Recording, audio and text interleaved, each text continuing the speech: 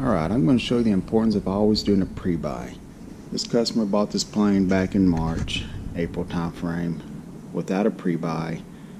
Flew a couple months, now it's in the shop for an annual. First thing I did was drain the oil. No big deal. Oil's a little dirty. Number 3 cylinder, completely dead. 15/80 is the best I can get. It's leaking past the rings, exhaust valve, intake valve. It's got to come off. Come around here, start pulling inspection panels, smell fuel. First thing I notice right there, fuel sending unit leaking. Both sides, same thing.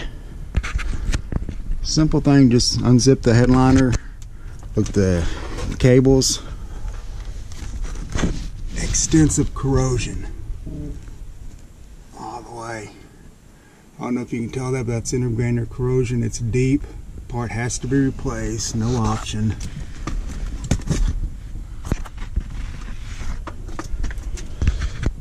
Alright. Going back to the back. We've got a repair doubler back here. No entry in the logbook. Illegal repair.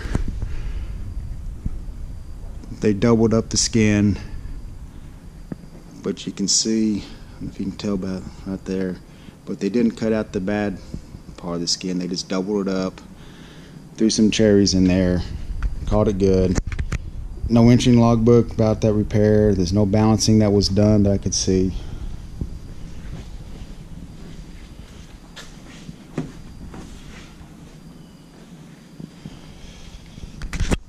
Right here, you can see it's dented down. Someone tried to push down on the tail right here at some point. Looks like they might have crushed the rib underneath it too. I'm going to stick a bore scope in there and look and see what damage that rib has, but most likely you're going to have to reskin it.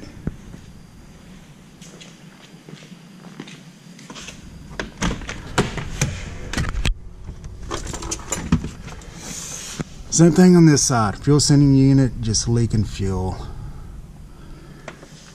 And I'm a little suspicious. I got some blue stains right underneath here. I suspect the bladder is leaking too.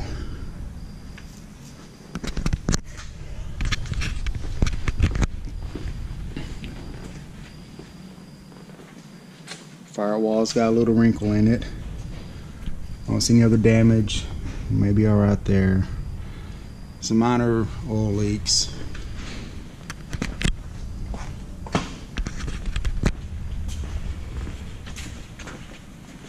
Another thing I want to show right here. See the door frame completely cracked, got rivets pulled through, it's about to give away. You're at the point about to lose his door.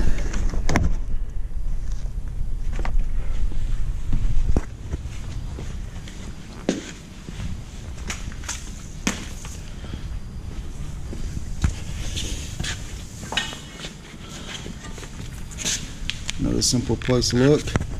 Underneath here.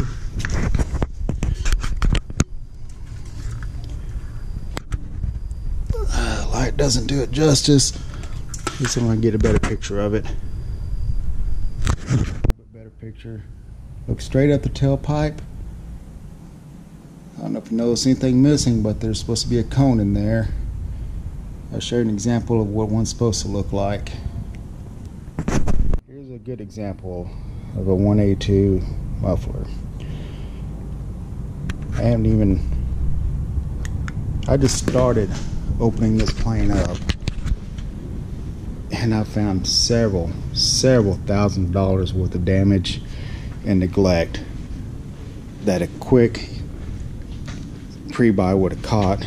I would have walked away from this deal. At the very least, I would negotiate down very heavily. And he pulled the filter off. I don't know what kind of chips you might be looking at there, but I cannot reiterate enough, do a pre-buy, folks. Always do a pre-buy. Alright, one other thing I'd like to mention, familiarize yourself with FAR 43 Appendix A.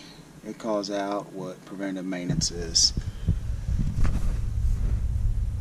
This pilot flew this plane to me like it is right now in marginal VFR weather.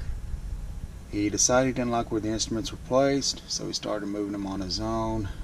I don't know where this aluminum came from or what he's got going on in here, but this is a result of him being unhappy with his instruments, and rather than get a mechanic involved to, at the very least, supervise him, this is what he's come up with, and now he's brought the plane to me and said, hey, can you fix this? So more work cut out.